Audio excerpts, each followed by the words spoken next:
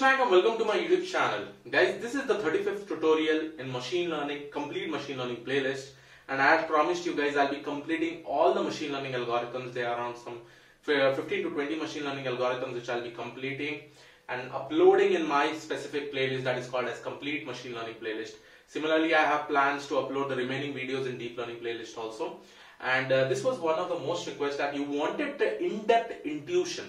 Why I'm actually uploading this particular videos, guys, is that to explain you the complete maths, what is the maths behind the machine learning algorithms. And some of the machine learning algorithm may go till some different parts. This is the part 1. Suppose in logistic regression I'm planning to complete it in part 2s, so part 1 and part 2. In part 1 and part 2, in part 1 we'll try to understand what exactly is logistic regression, why it is called as logistic regression, and in the part 2 we'll understand the maths behind it, Here also we'll be understanding some of the maths. Now this intuition is pretty much important because as you all know that implementation with the help of Python by using libraries like sklearn is pretty much simple.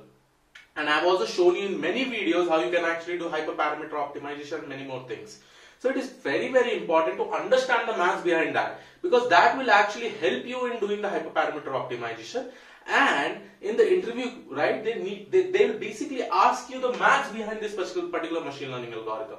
So in this specific video, we'll try to understand about logistic regression. This will be divided into 2 parts. This is part 1. So make sure that you understand this particular video. Now guys, if you are looking for career transition advice towards data science, please make sure that you watch this particular video till the end because I'm going to share you some of the important things at the end of this particular video. So let us go ahead and try to understand how does logistic regression actually work. Now understand one thing, guys. First of all, why this algorithm is actually used. This is a machine learning algorithm. So in logistic regression, it is basically used for binary classification. Now I hope in my tutorial 31st, right, I had actually uploaded videos regarding linear regression and we understood the various metrics like R squared errors, everything we try to understand in that, right? But in binary classification, now that was a regression kind of problem statement. Logistic regression is basically a binary classification problem statement. But why it is called as a regression?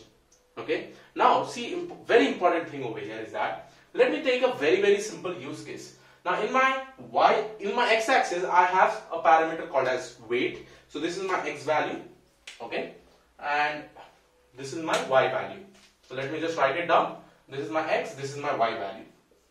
Now this weight, based on the weight, I am categorizing people into not obese and obese. That basically means that if the weight is more than this particular value, suppose I say that this is somewhere around 75.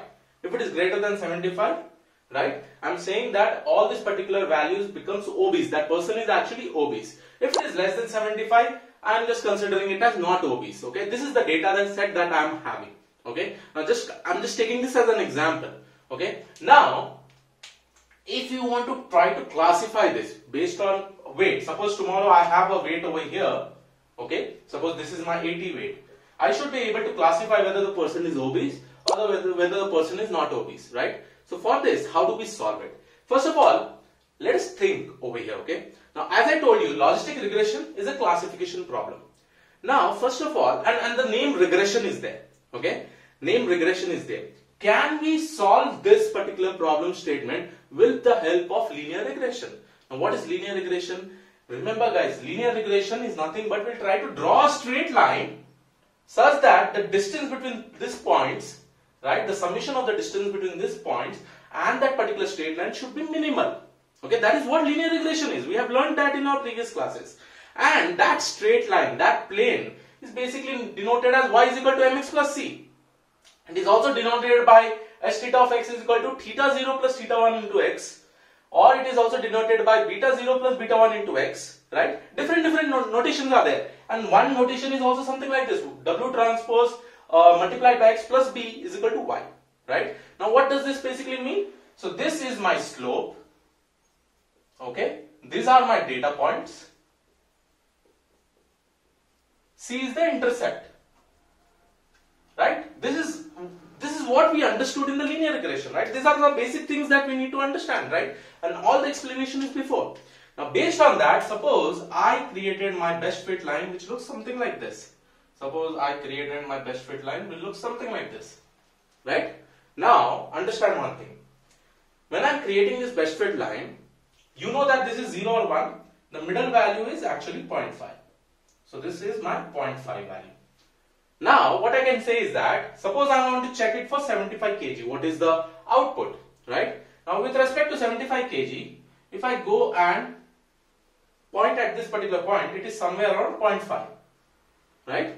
It is somewhere around 0.5. Now what I can do is that I can basically write a condition for this s theta of x, which is denoting this particular equation. That is the equation of a straight line. If this value is greater than or equal to 0.5, I will consider this as 1. That basically means it will become obese. The person with weight of 75 kg is actually obese, right? If it is less than 0.05, then it will become not obese. So that basically means, suppose if I am considering this weight 60 kg, and if I just try to populate this, right? Over here. So this will be my probability value that I'll get. Suppose this is 0.3, right? So it is less than 0.5. So I'm going to consider that 60 kg that person is going to become not obese, right? Pretty much simple. Now, with the help of this straight line, I'm able to classify easily, right? So what is the use of logistic regression? That is the next question that comes up, right? It is pretty much important to understand. You can see over here, by just creating a straight line. Now, suppose my new data point comes over here. Okay, sorry for this. Suppose my new data point comes over here. Now I need to find out. I'll just go and connect this particular point. Now it is greater than 0.5. I can definitely say that this person is not obese. Sorry, this person is obese. Suppose if I want to find out a new value over here, I may go over here. I may find out this is my, it will be negative value. Okay, so somewhere over here it is less than 0.5. So I am going to consider that the person is not obese, right? And this gets extended over here, right guys? So I can find out this particular point, it will be negative. So just by considering a straight line, I can solve a classification problem. So why exactly do we require logistic regression? Now understand one thing. Now suppose I say that there is one more outlier added to it. Suppose my outlier is somewhere here. Just consider this. My outlier has come somewhere here. Right? Now if I try to create this best fit line once again, what will happen? This best fit line will now change. It will become something like this. Right? Now this is my new best fit line. H theta of x. Right? H theta of x. This is my new best fit line. But now understand this problem statement, guys. We know that if the person is greater than 75 kg, we should classify this as obese category. But now, if I go and see my 75% with respect to this best fit line that I have, it is coming somewhere over here, my 0.3. Now that basically means that a person with 75 kg, right, is clearly not obese. But this was not what the result we actually wanted, right? Because we clearly know that this particular points in my training data is basically having obese category. But just by the inclusion of one outlier, one point, the whole straight line became deviated. Because this is the best fit line. And this is actually computed based on the distance. Right? Now you have understood that because of this whole best fit line has changed. And because of that, there is a high error rate. Now because of this, we should not use linear regression for this kind of classification problem. Now this is the major problem with linear regression, because every time we have to create a best fit line based on the data points that we have. And we know clearly that these particular points are obese, but with the help of this best fit line, what has happened? Now suppose if I take this 0.5, it is pointed over here, I'll draw it over here. Okay, so these all points will get incorrectly classified, right? So these all points will get correctly classified, that is fine, but these all points will get incorrectly classified, which is a very big problem over here, right? So because of that, we should never use linear regression for this particular binary classification. Okay, then what should we do then, right? There is one more problem with linear regression. Now understand over here, guys, suppose my weight is somewhere here and this particular line is getting extended here. Now if I try to find out with respect to this particular weight, what is my value, right?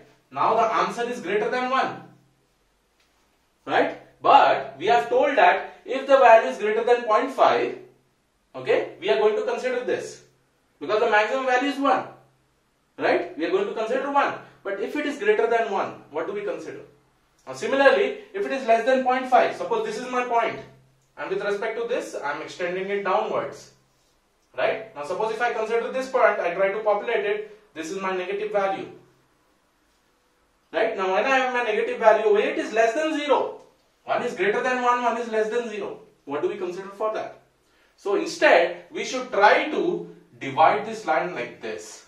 And this is basically done by a sigmoid function, which I will be explaining in my next class because there will be a lot of maths. We have just understood why linear regression will not work for this specific problem statement. Right? And it will be interesting, guys, because I am going to include each and every bit of maths, in a much more easy way so that you will be able to understand it. Right? So 2 reasons why linear regression should not be used for this binary classification, guys. One is that whenever I have a lot of points, a lot of outliers, the best fit line will completely get deviated. The second thing is that whatever output I am getting, most of the time I am getting greater than 1, less than 0. So in order to solve this particular problem, we have to use logistic regression.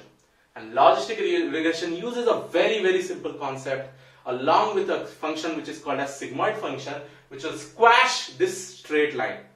But before squashing, we need to understand how this best fit line. So basically, if I talk about logistic regression, it will create a line which looks like this. But we need to understand how this curve will get created. This curve is pretty much important. What is the math behind this particular curve? We can basically say that this straight line will get created with the equation 1 divided by 1 plus e to the power of minus x, which is also called as a sigmoid function. This is also used in deep learning. But how this particular curve is actually created, that we need to understand. And that we'll try to understand in the next class. So, before ending this particular videos, guys, if you're looking for career transition advice towards data science, please make sure that you watch the YouTube channel of Springboard India, because there you'll be able to see talks of real world data scientists who are working in different MNCs. The link is basically given in the description of this particular video. So this is all about this particular video. I hope you like it. Please do subscribe the channel if you are not already subscribed. I'll see you all in the next video. Have a great day ahead. Thank you one and all. Bye bye.